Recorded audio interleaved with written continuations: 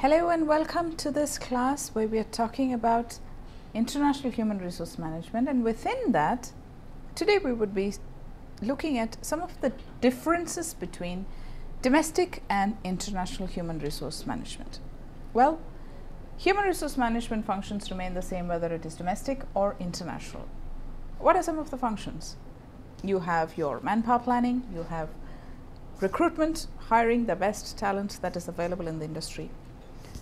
You need to provide training and development to all the employees to ensure that they're up to the mark all the time. You need to upskill them. You also need to compensate them well. It has to be a competitive, robust compensation and benefit package that you have in your organization if you need to retain your employees. You need to have regular performance evaluation feedback. You have to motivate and maintain these employees, ensure that these employees are satisfied. Whether it is domestic or global, these are some of the tasks of any human resource management team.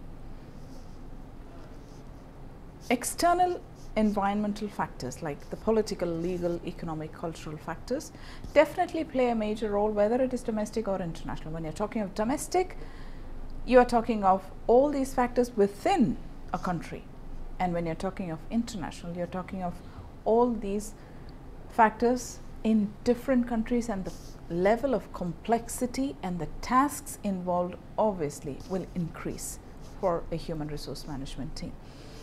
The usual tasks remain the same, but when you're talking of international or global human resource management, you're talking of these complexities that come with regard to working in different countries.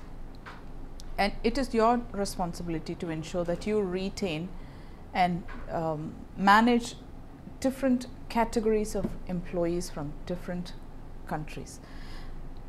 There are about 6 factors that have been identified that contribute to the complexity of international human resource management.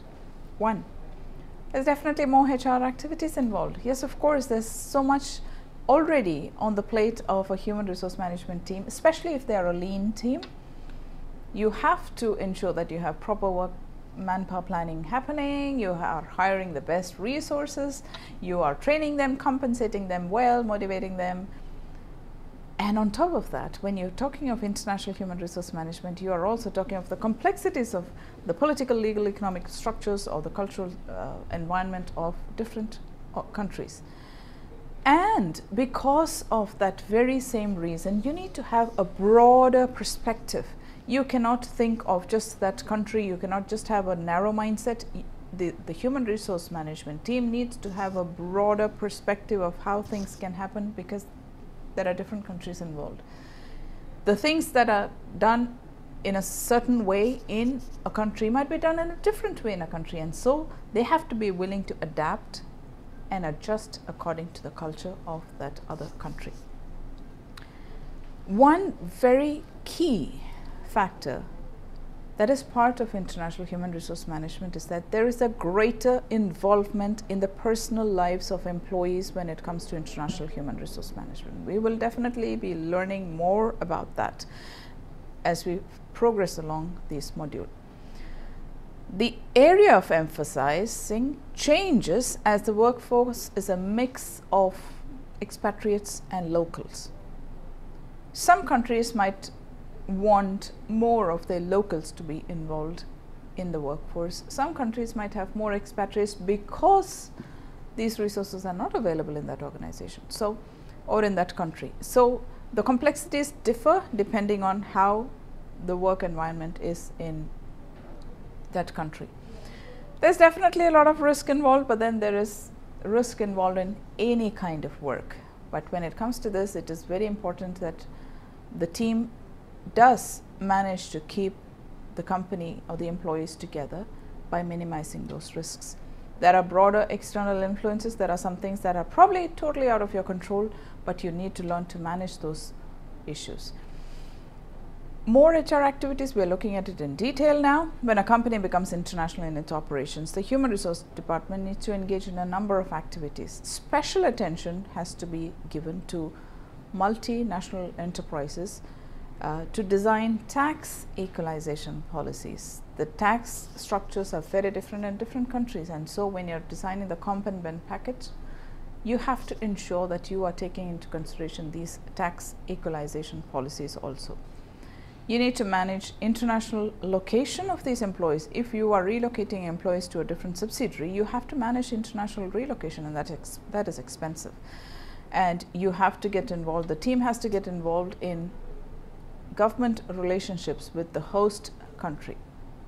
You need to have a broader perspective. Of course, your policies need to be revamped to ensure that you have an international perspective. The expatriate compensation and benefit plans must ensure that the expatriates are happy and they are able to live a good life in the country that they're being relocated to. A greater involvement in personal life, like I told you, the HR department plays a very limited role in the domestic arena, but when it comes to international settings, HR departments have to be more involved in the personal lives of these employees, because they need to be fully knowledgeable about all the aspects of expatriate benefits offered for international assignments.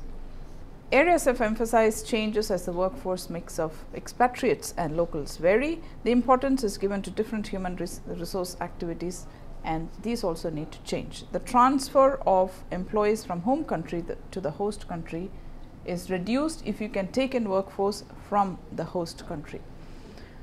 And more funds can be diverted to activities like recruitment, training, and development of local staff. And so there has to be a change in the way that policies are formulated in the team. Risk exposure, of course, there are more severe consequences when you are failing in the international arena, and the magnitude of financial and human resources would definitely be really high. So the risk, the cost of failure is definitely high when it comes to international human resource management, and it involves a lot of cost to the company when there's a failure in recruiting the right expatriates, or failure in retaining these expatriates in those host countries.